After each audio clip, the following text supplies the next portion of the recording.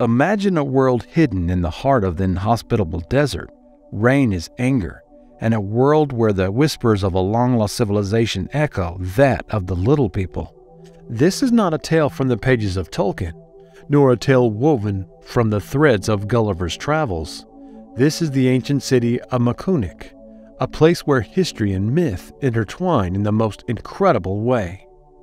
Often referred to today as the City of Dwarves, Makhunik has been the epicenter of heated debates, fascinating hypotheses, and fascinating stories. From local folklore to academic debates, the stories of the city's miniature inhabitants spark a curiosity that transcends the boundaries of common sense. We are embarking on a journey that will take us back in time, 5 millennia to be exact. Traveling, we will try to unravel the mysterious past of Makhunik, sifting through archaeological evidence, historical assumptions, and hypotheses bordering on the realm of the fantastic. The remains of Makhunik are a testament to a bygone era. What secrets does this ancient city hide? Was it really the refuge of a race of dwarves, as some researchers believe? Or is the story more extensive? Location and discoveries.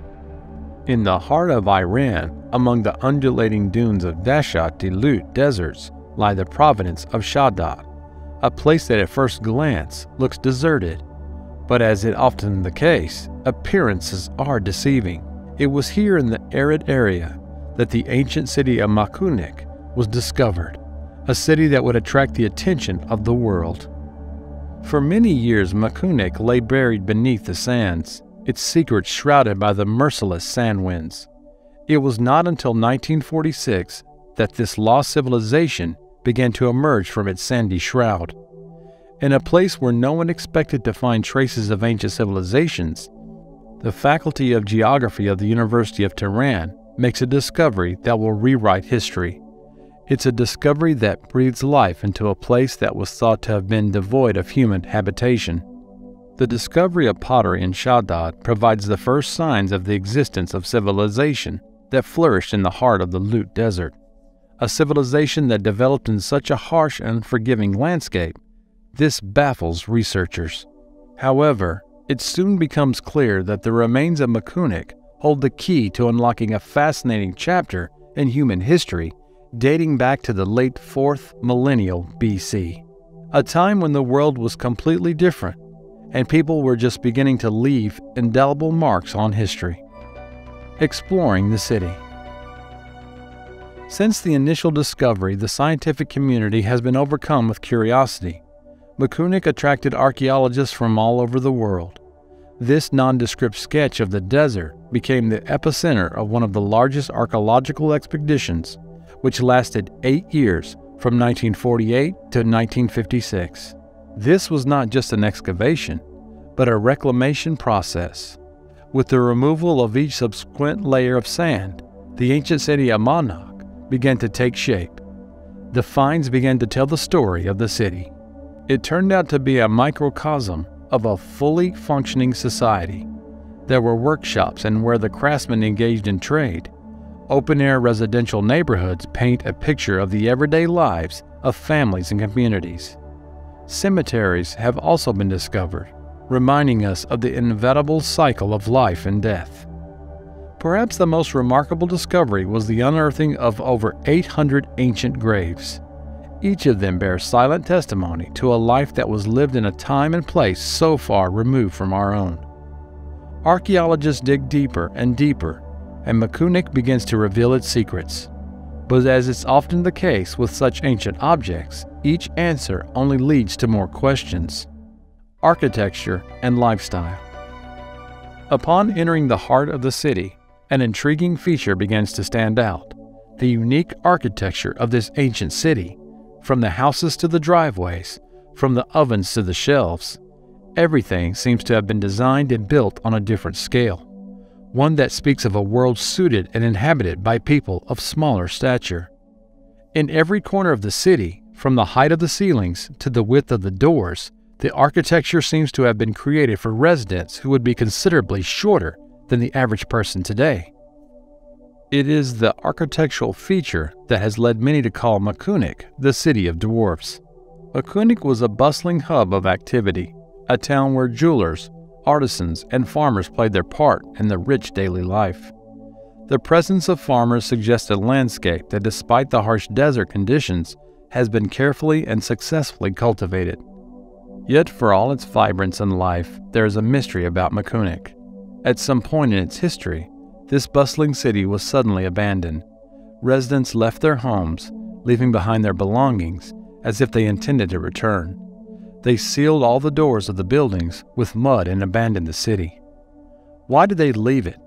Because of a natural disaster, war, or something completely different? And why did they never come back? Mysterious departure. Houses left untouched and belongings seemingly frozen in time. The story of this sudden departure is shrouded in uncertainty and speculation, but among the emerging hypotheses, one seems to stand out: the evidence of a severe drought. The desert that surrounds Makhunik today is one of the driest and harshest places on Earth. Yet the traces found in the ancient city suggest a time when this landscape was a thriving agricultural community, a time when the people of Makhunik, with their dexterous hands, tamed the land and drew life from the unforgiving desert soil. But as we know, the climate can be as fickle as fate itself. Geological records indicate that a severe drought occurred in the region about 5,000 years ago. It was so large that it most likely turned the once fertile lands into the barren desert we see today. Could this be the force that drove the people from the city and their homes?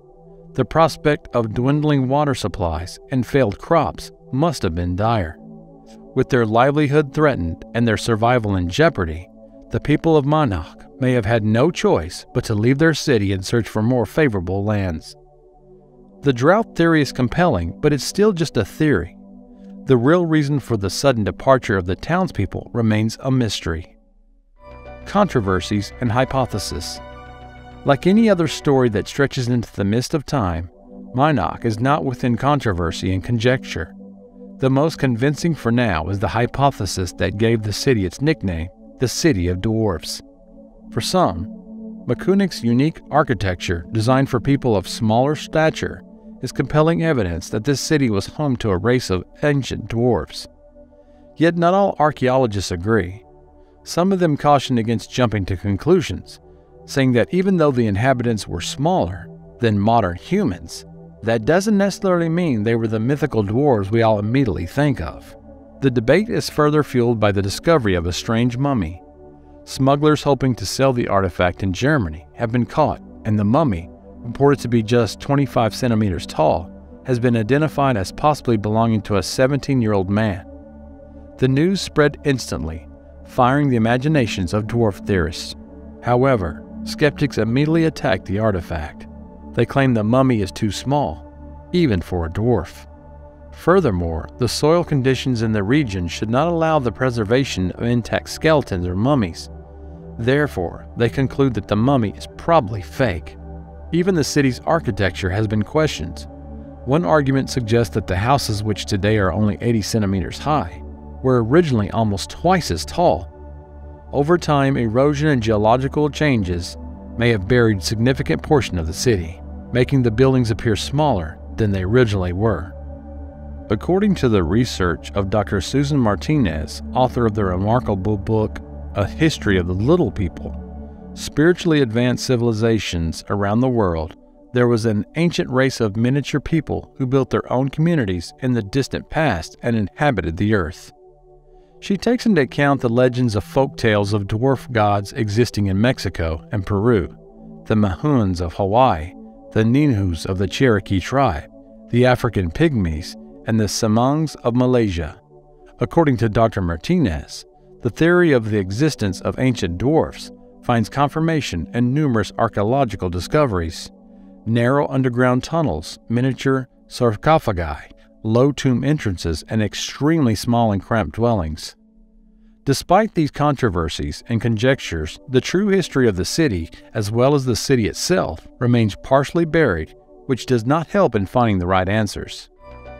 Cultural context. Beyond archaeological evidence and scientific conjecture, Makhunik's story resonates in cultures around the world. The narrative of the little people is not unique to the ancient Iranian city. It resonates in the folklore and mythology of countless cultures. From The Hobbits and Middle-earth by J.R.R. Tolkien to the Midgets and Jonathan Swift's Gulliver's Travels, the existence of tiny creatures has been a source of fascination and curiosity through human history. Such narratives are not limited to the realm of fiction.